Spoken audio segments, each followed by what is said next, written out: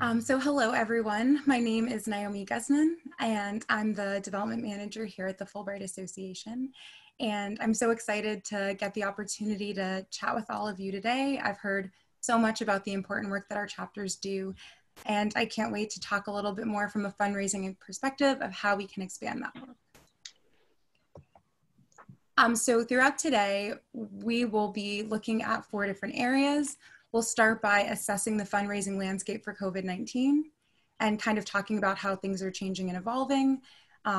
Section 2, we'll be looking at local community fundraisers.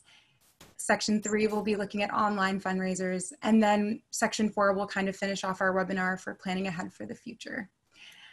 During today's webinar, I think it's important to always kind of set objectives for what I'm hoping all of you will take away from this experience. So by the end of this webinar, everyone should be able to increase their understanding of the current fundraising landscape, support chapter initiatives and local organizations, gain awareness of how to implement effective digital fundraising efforts, and generate fundraising ideas. So kind of a little bit of everything. Perfect. So beginning with the fundraising landscape, I think it's important to kind of consider the moment that we're in and really set ourselves in thinking about what our community members are going through and what changes that we've been facing over the past 6 months, and also consider what constants are still true about the work that we're doing. So as we're looking at the changes that have been happening, especially since COVID has hit, people are feeling more vulnerable and uncertain overall. There is anxiety about where the economy is going. Unemployment rates are high. There are pay cuts and furloughs. People are worried about their basic needs, and health, human rights, and race relations are at the forefront of people's minds. And I think that these changes are really important to highlight because they're ones that we're all experiencing, but they change the way that people give their money away. They change how people engage with nonprofits and fundraisers. And there is a lot of feelings of, I think, fear in our communities, but there is still a lot of excitement about the potential for the work that we want to do to continue to move forward. So those are the changes we're looking at. Moving on to the constants, people need something to believe in. And I know this one sounds a little cheesy maybe, but it's true. People give to nonprofits because they want to know that organizations are working to move the missions forward that they think are important. And so if someone is a Fulbrighter or someone who believes in the Fulbright mission, working with our organization is always going to be a good choice, whether it's a pandemic, whether they're going through personal changes in their lives. And so by being the organization that we are, we give people the security to know that even if things are in chaos, you know, our chapters are still going to be connecting. And I think as we're asking ourselves, you know, looking at businesses and looking at companies and saying what's going to be around after the pandemic is over, there is a security in knowing, you know, the people in the chapters at the Fulbright Association are still going to be doing this work, and I can look forward to seeing them when this is over and we're in a space where, you know, it's a little bit easier to meet. So that first one is very important. Our case for support has sustained relevance, and all that means is that the reason we were doing this work is still a reason to be doing this work. And so the Fulbright program is still doing important work that we want to support, and our chapters are still connecting Fulbrighters and kind of working on the ground to make that happen. And so although our organization doesn't do pandemic specific support, we are still doing support that matters regardless.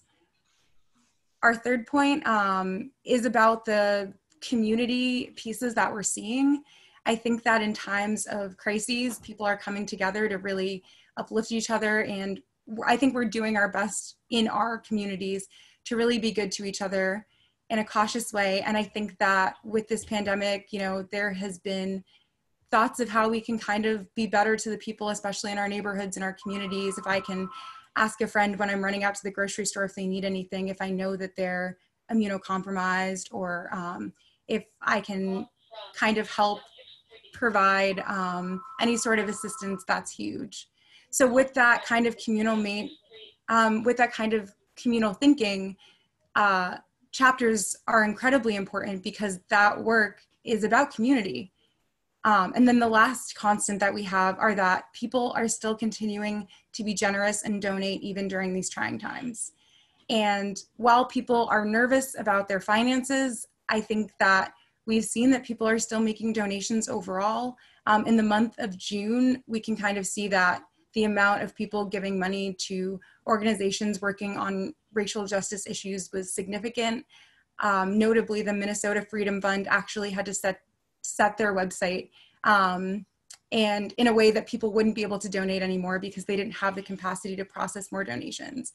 And so I think what that says to me is that when people believe in what you're doing and want to find a way to show up, there are people who have those resources or who are able to give or who will try to help in the ways that they can.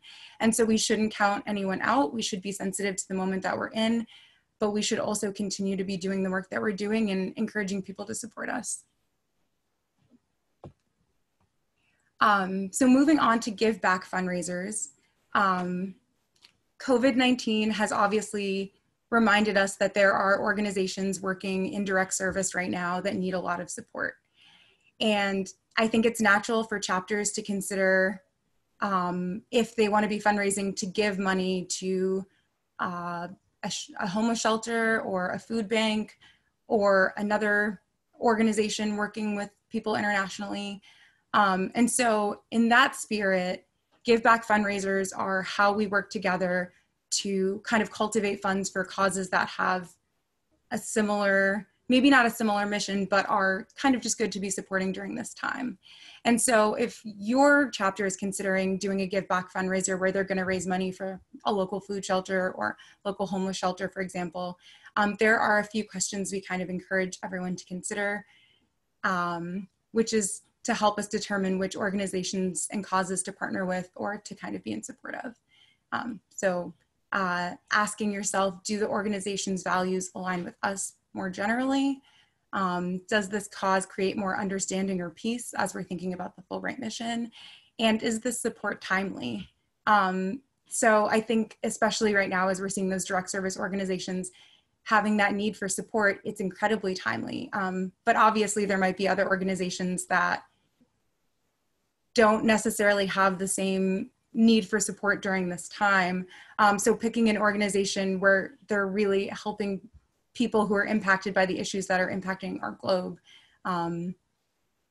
is really critical right now. So I think these three guiding questions can kind of give you a sense as you try to pick out if you want to do a give back fundraiser and raise money for other organizations.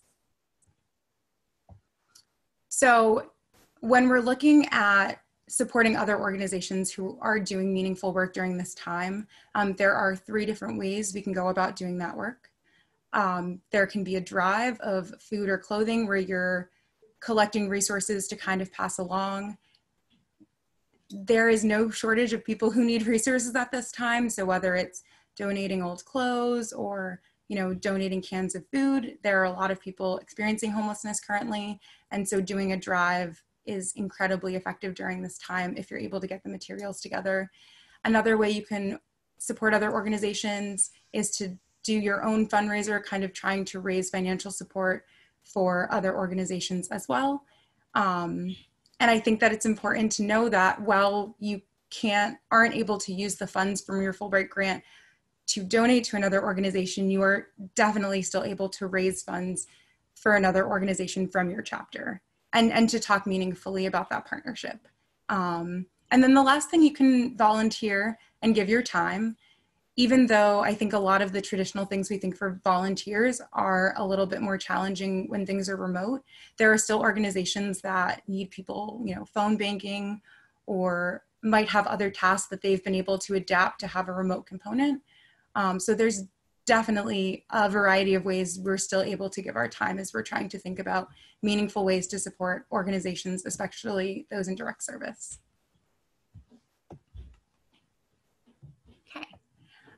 So moving on to the digital fundraising piece, as we are all kind of social distancing and trying to make the most of the time that we're in, digital fundraising is more important now than ever.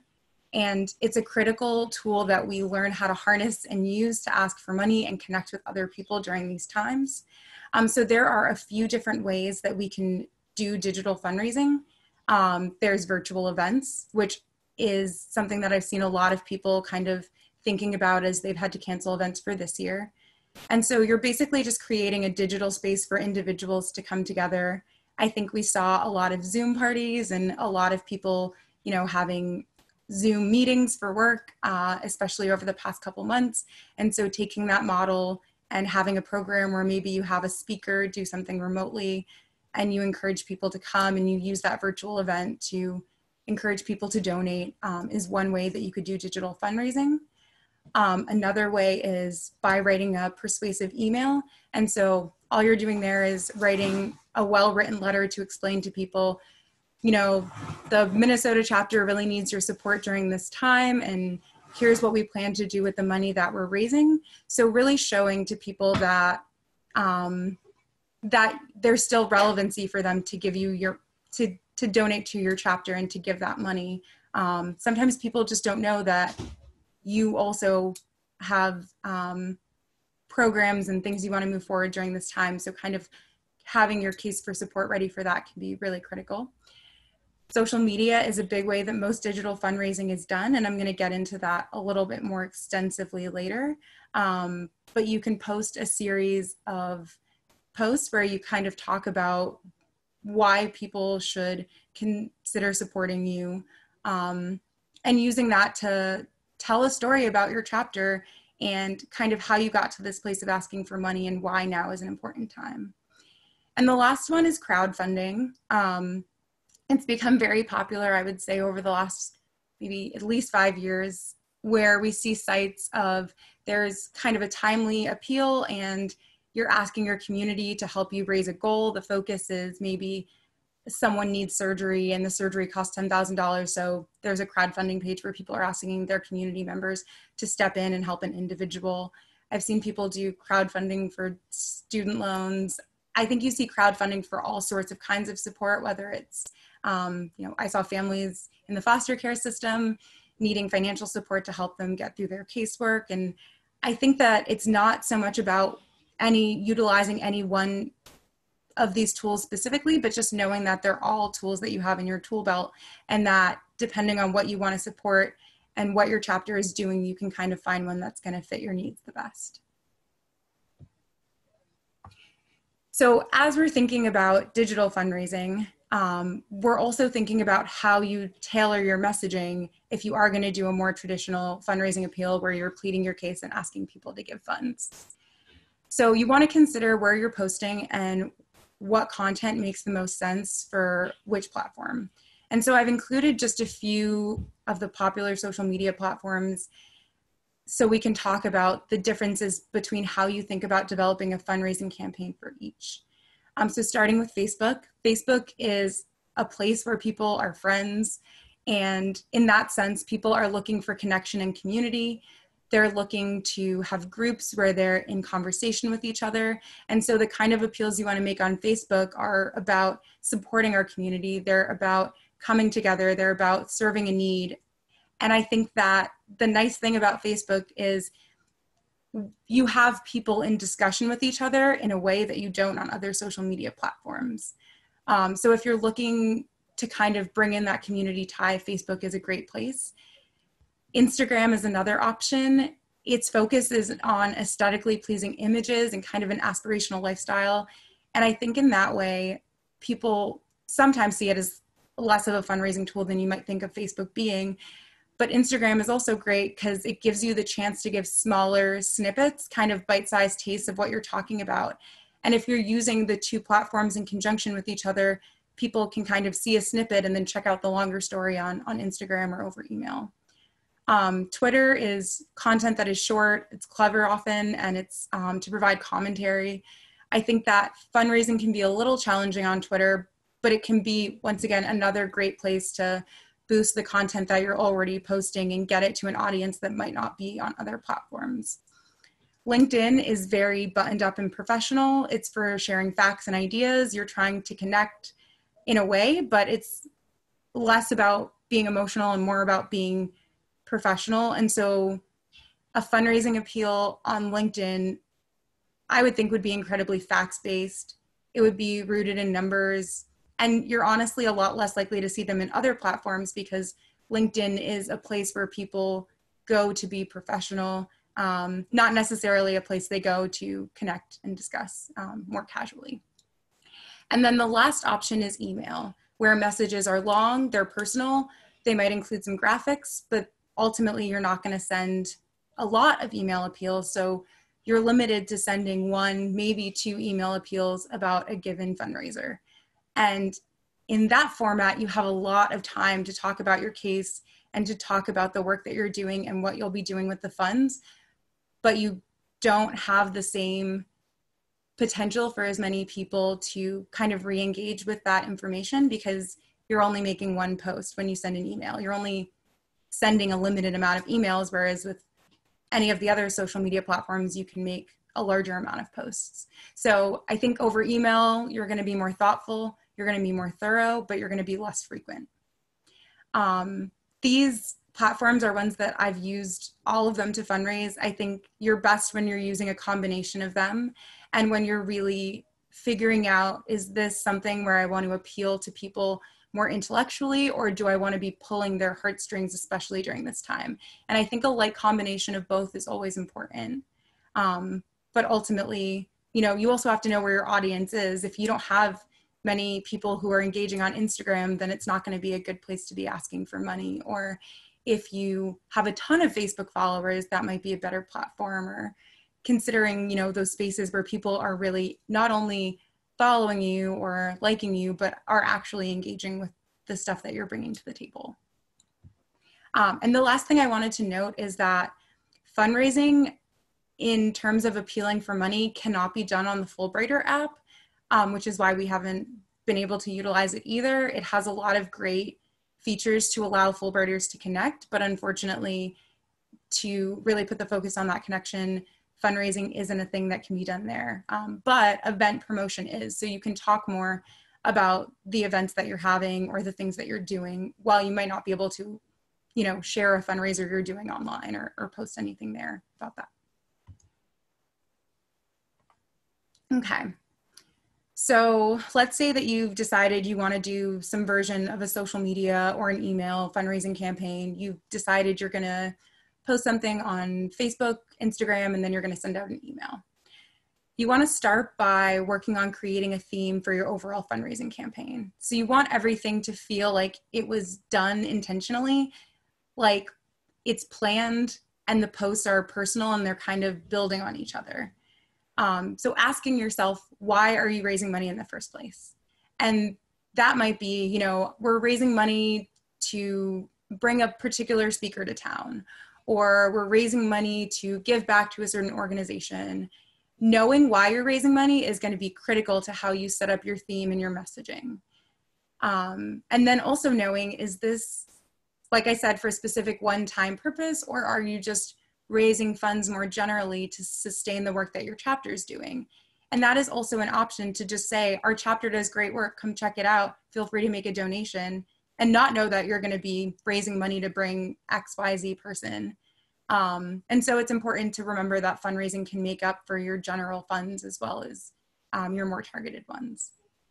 So you also want to ask yourself, from the perspective of the people who will be looking at your content, why is now an important time for them to donate? Is there something timely that's happening right now? Is there something timely that's happening in the world, in your organization, in the lives of the people who support you? Maybe if, you know, in a particular state or community, there might be discussions that are happening.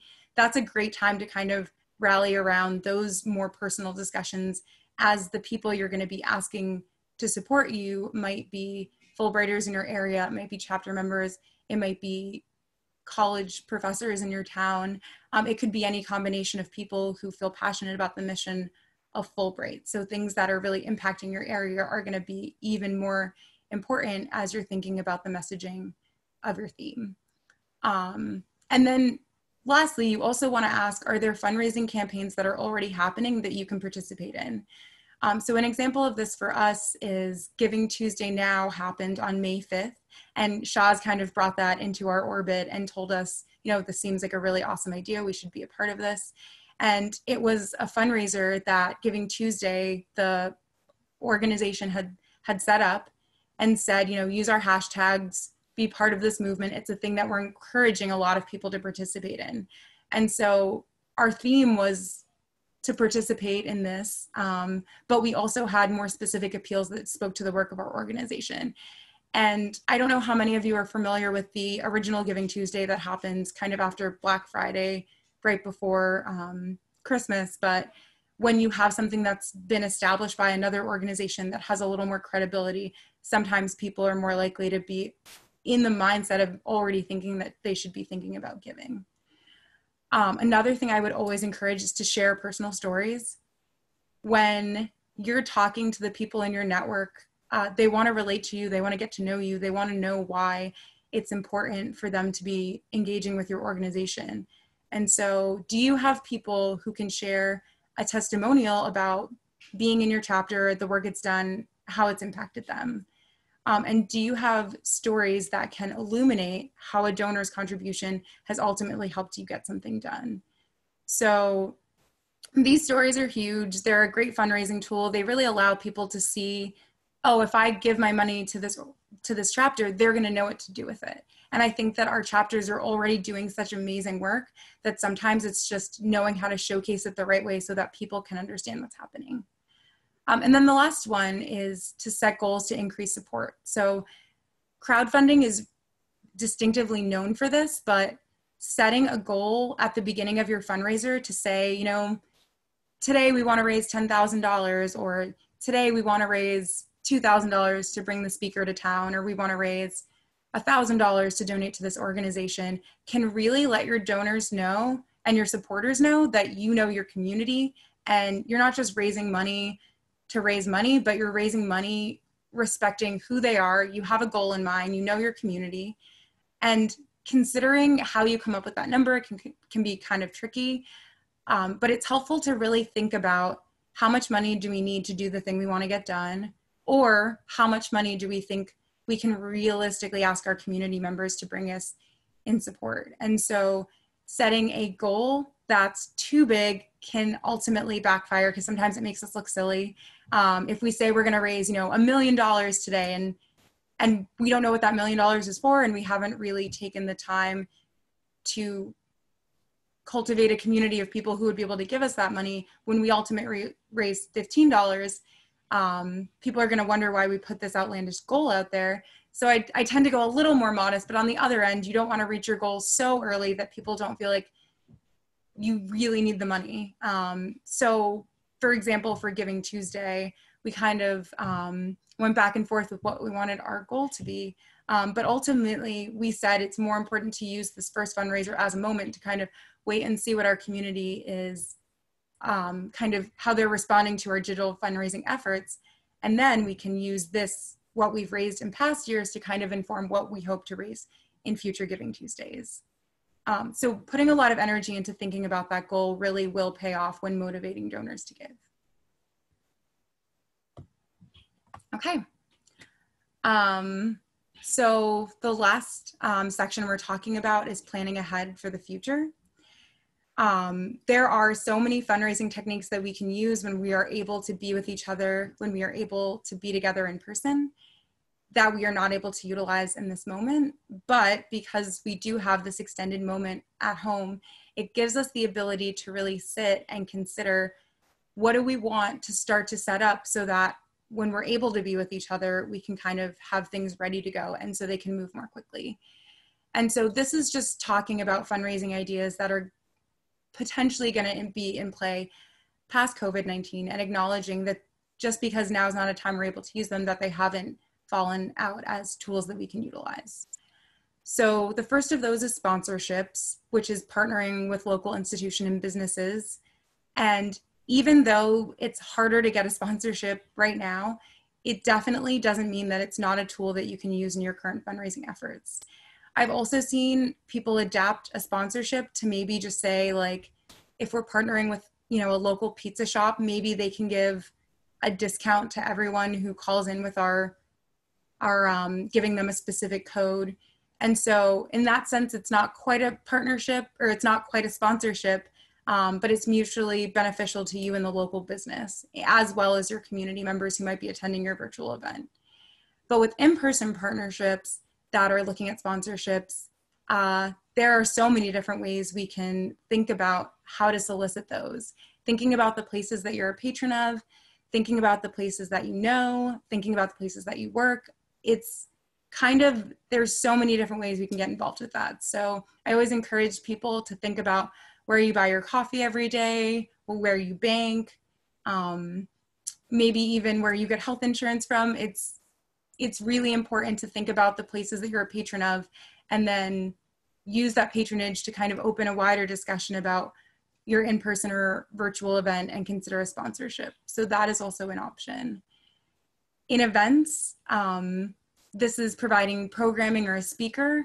And so while you can still do virtual events, obviously it's a lot different seeing someone over Zoom than it is in real time. And so a lot of events, I think, I'm hoping as things eventually come back, that we're able to see events come back as a full fundraising tool, because there's so much more that goes into an event than just, you know, the speaker and everyone on Zoom. There's kind of the ambiance of being together with each other, which I know is something a lot of us miss. And so I encourage, whenever anyone has any kind of event, educational or, you know, a luncheon, to add a fundraising ask at the end. I think it can be really powerful to say, we're all here, we're all plugged into this moment. How do we feel about giving a little bit of our money to support this moment, and to support, you know, the great things we just heard about from our speaker tonight, or, you know, to consider the organizations that have needs that we want to raise money for. So events will be coming back, but even virtual events have these components. And then also partnerships with other chapters. We've seen a little bit of that in the past. And then, you know, just making that effort to think about who are other people in your area or other organizations in your area that care about things that are on kind of in the same portfolio of the Fulbright mission. Who else cares about international work, international understanding? Who would be interested in doing that kind of work alongside a Fulbright chapter who's doing stuff more locally as well? So I think partnerships can be really powerful, whether they are between chapters, or they're between organizations, or they're between universities and chapters. There are so many different ways we can be better together. And then the last tips for success that I would give you are just to pay attention to the strategies that you like. So we're watching other people make fundraising appeals, and we're really just seeing that there are so many different ways that people do fundraisers. I've seen doing 24 hours of gratitude or 24 hours of thank you. We've seen making videos, things that are silly, things that are professional. There are so many creative ways that people are fundraising. And so if there's something in particular that you like, paying attention to that and just making a note of it will really help you when you're starting to think about the fundraisers you want to do. So for example, if a fundraiser has videos where all the staff members kind of speak about what they do, you might say, oh, I really like the way I got to meet and hear from, you know, all of the people at that organization. I'd love it if we could have our whole chapter board introduce themselves over video and kind of appeal to our community more directly. Another option is you might say, you know, I really liked that thankathon where they talked to their community and said why they were grateful. I would love for my community to hear about why Fulbright is grateful to be in partnership with them. So those are some examples, but I'm sure that all of you have your own tastes and interests. And so there's going to be fundraisers and things that you see that resonate with you, and really paying attention to how you can rework some of that to be applicable to you is going to be really helpful. Just as I see so many people in the fundraising world sharing best practices and ideas and bouncing off of each other, we can do that as consumers of this content. And then consider the changes in the landscape that we spoke about. I think when we can come to people acknowledging the place that they're in, whether it's, you know, potentially having lost a job or potentially worried about, you know, the housing crisis, whatever it is, not necessarily saying, I know you have money, you should give it to me, or not necessarily saying, you know, why wouldn't you give right now, but really acknowledging, I know now is a tough time for a lot of us, and anything you can give would mean a lot to me. Anything you can give would mean a lot to our Fulbright chapter. keeping that perspective and having that perspective is going to go a long way with the people that you're working with, and just kind of leading with that compassion and starting by acknowledging how much people have meant to you in the past and how much you really hope they'll continue their support into the future, whether it's financial or in partnership. And then the last thing is to raise excitement by teasing future fundraising initiatives. So even if you don't have all the pieces, you can always give people clues and kind of talk to them on social media about what your next fundraiser is going to be about or what your next event is going to be about. And I think right now, reminiscing on what we've done in the past is so important. And also having something to be excited about for the future is really important. And so people who might not normally engage with kind of guessing about what you're doing or being excited might be more in that headspace simply because of how plugged in we all are to the online sphere and to each other in these moments. So those are some of my tips for success. Does anyone have any questions?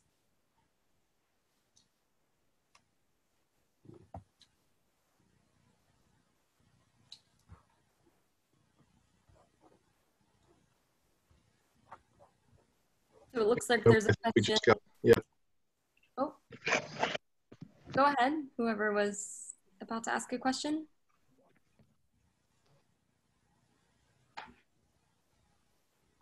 That was Jim from the Kentucky chapter, just pointing out that I think we had one show up there in the chat box. Yep, the question says, are events now fundraising initiatives, or are they simply fair game for fundraising moments to arise? So I think that this question is referring to event that your chapter does has to be a fundraising event. But yes, I think the answer to the question, is it fair game to do fundraising? It is.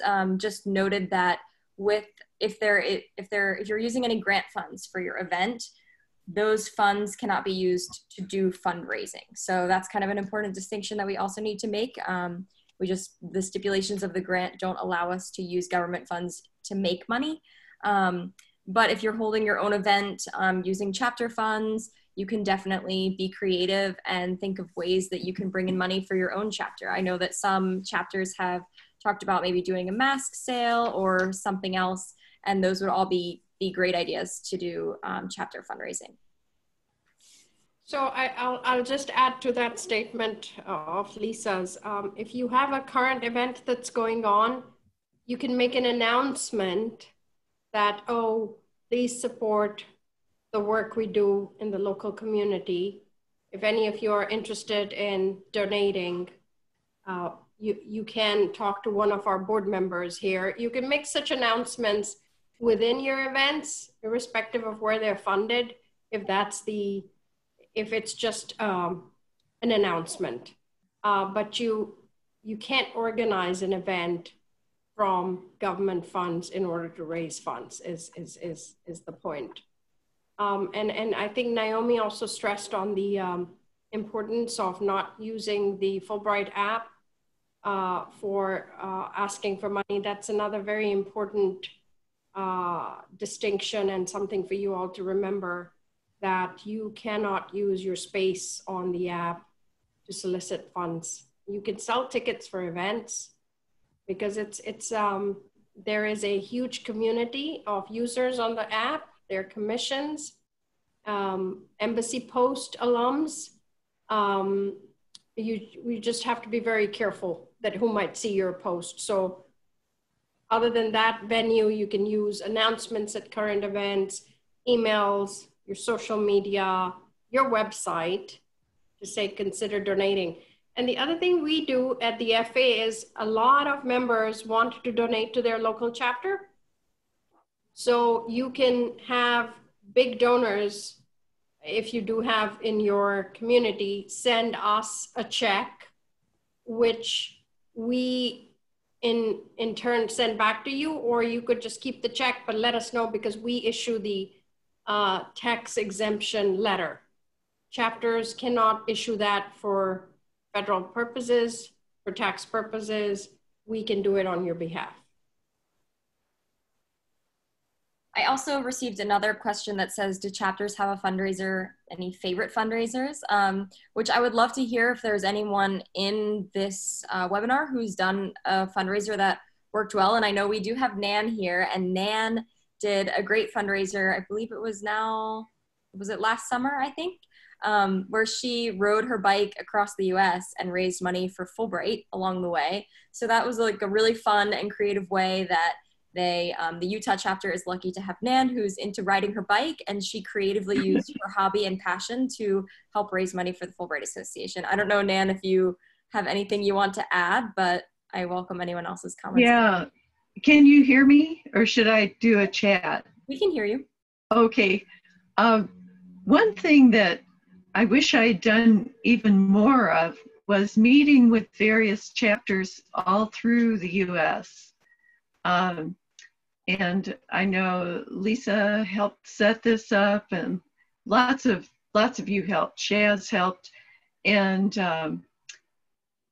that could, that helped unify the whole mission of Fulbright, for me anyway.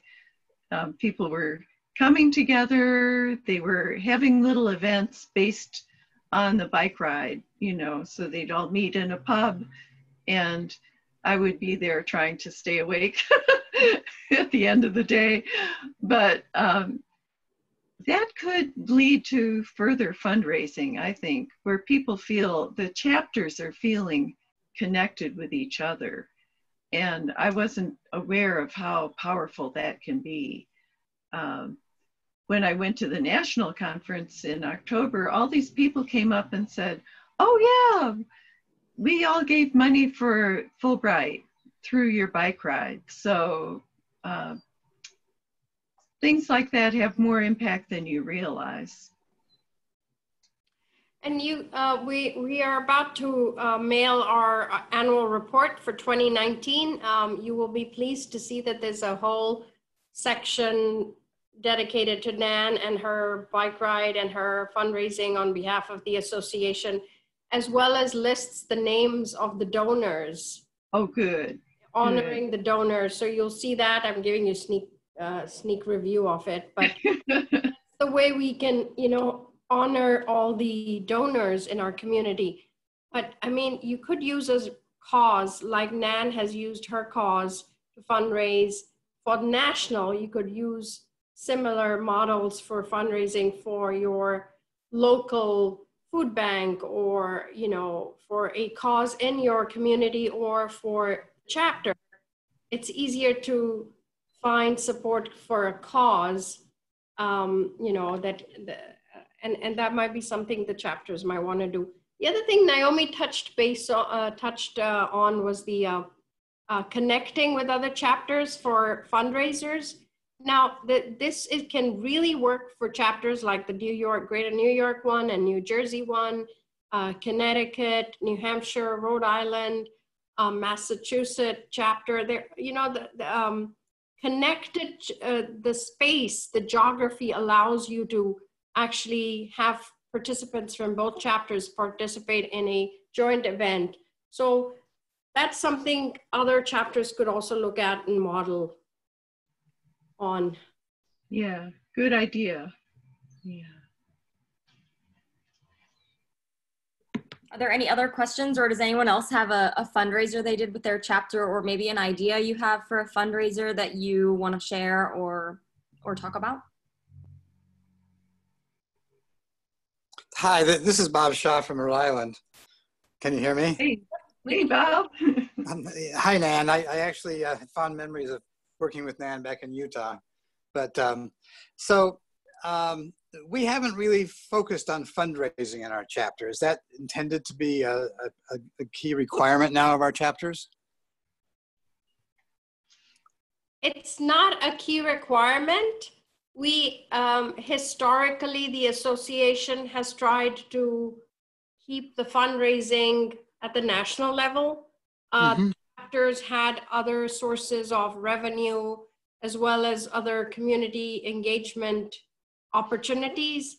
But we have been listening over the years to chapters, and it seems that we need to allow our chapters to strengthen as independent, even though you are affiliates of the Fulbright Association, but independent in some ways, to be able to do things that you can't do with the grant funding or restrictive sources of funding. And there is precedence, like there is a donor in our DC area, Virginia, that donates to the national area, capital area chapter. So what he does is sends us the check, and it's a sizable amount. It ranges from $2,000 to $8,000 that he's donated. And that's extra from what he donates to us annually. So I mean, that's money that, you don't know who's in your community. You might have a member who has access to extra funds that could help the chapter do things that are not restricted, right? Meaning if you want to buy a iPad for your chapter, to have at events to help people register, sign up for things, and a lot of NCAC does that, and a couple of other chapters have that iPad. Now, the chapter grant restricts you from buying equipment, paying for alcohol, little things like these that can be empowering to the chapter to expand membership is what we're trying to sort of help. There is no compulsion, there's no mandate. It is only, here are new tools. If they can help you get your chapter to the level of more engagement in the community and more independent with funds. I hope that we have some chapters. Okay. Good, thanks.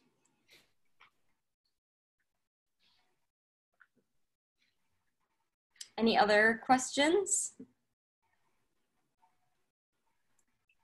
I have a suggestion, if you don't mind. Sure. And Nyomi can build on the point I'm about to make. One of the more successful ways that you can fundraise is to host a small gathering. Now, this is normally, under normal circumstances, this would be like a potluck dinner at your home, where you might have a topic of discussion, or you might invite a local Fulbrighter to come and talk about his or her experience in the United States, something like that. This can be done virtually within your own community and your own chapter. And then what you can ask people to do is, in lieu of what they would have spent that evening on dinner or a movie or something like that, to contribute $30, $40 to the chapter.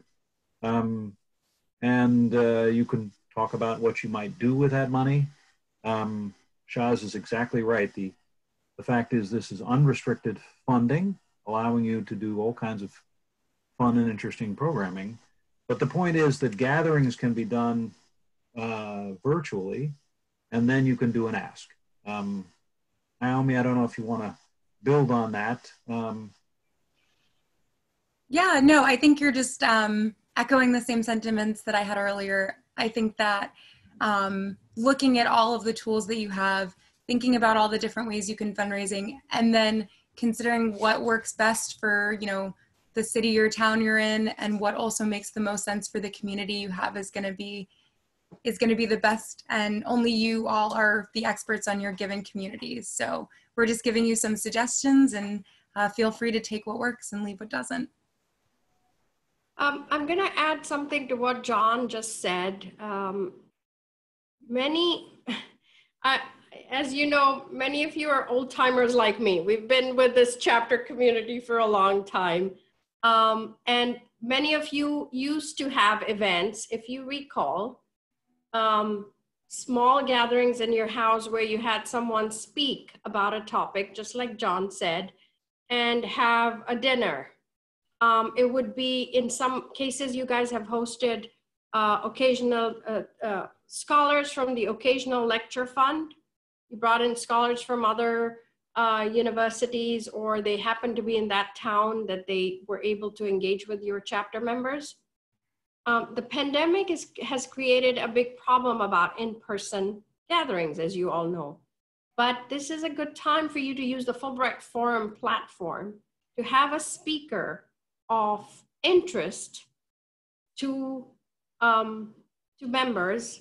And you don't have to have everyone there. You could say 10 people and, you know, have a talk, sort of a sit down dinner where you can practice, outdoor dinner, where you can practice social distancing at the same time, have a speaker.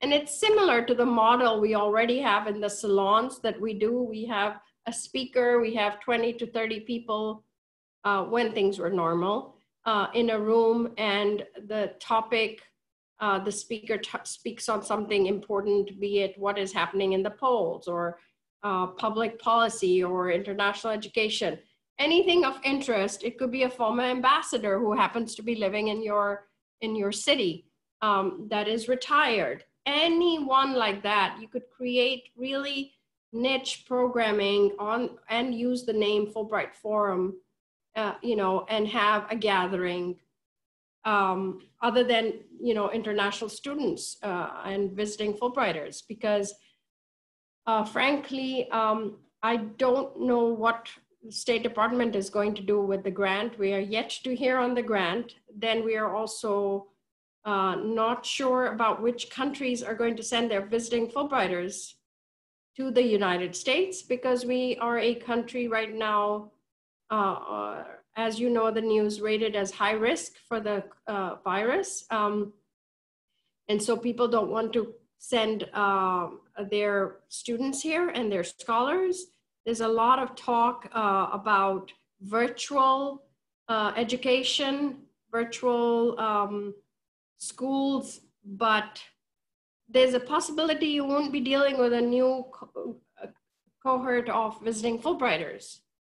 So it's also a very important time for you to think about engaging alumni, which is a big push by the State Department as well, that collectively, what's the power of the chapter? What's the power of leadership? And then utilize some of these resources that we have shared through this fundraising webinar. What are the resources that you can tap to create the change you want and do the creative, innovative programming in your local communities? I hope that's helpful.